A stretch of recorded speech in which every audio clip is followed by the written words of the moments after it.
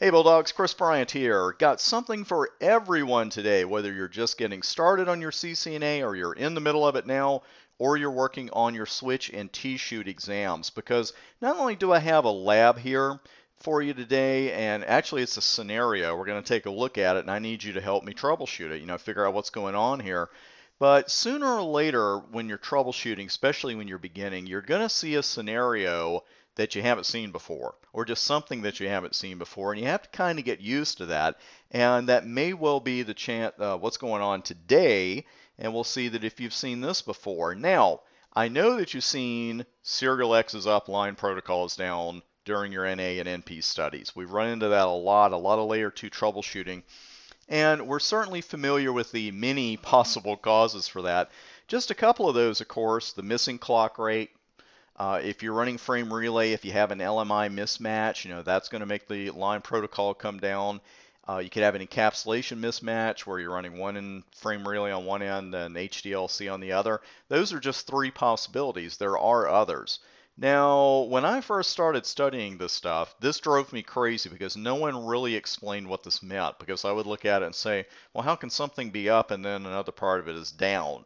It seems to be an all or nothing thing. Well, remember, when we're talking about the first part of this interface, readout, when the physical interface itself is mentioned or the interface itself is mentioned, that's talking about the physical state of the interface.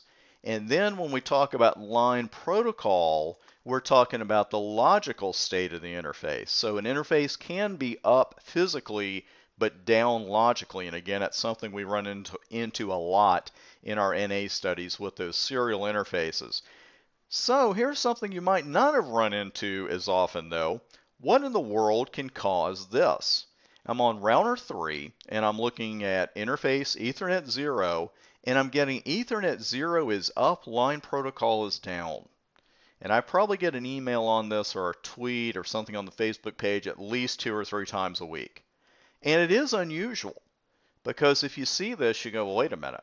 It's not going to be any LMI problem because you're not going to be running frame relay on an Ethernet interface. And we're not really talking any clock rates and we're not really talking anything. I mean, you just, plug in with Ethernet and you go, right? So especially for beginning troubleshooters, and again, I'm saying this because I went through the same thing. When you see a problem in a lab, production network, wherever, when you see a problem, you tend to just concentrate on the device you're looking at right now.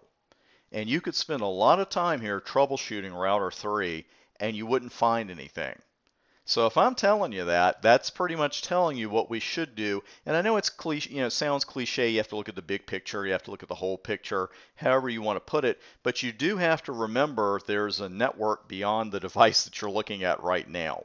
And again, at the very beginning of your studies, that's a hard thing to remember because we're just concentrating on getting everything right on the local device, right?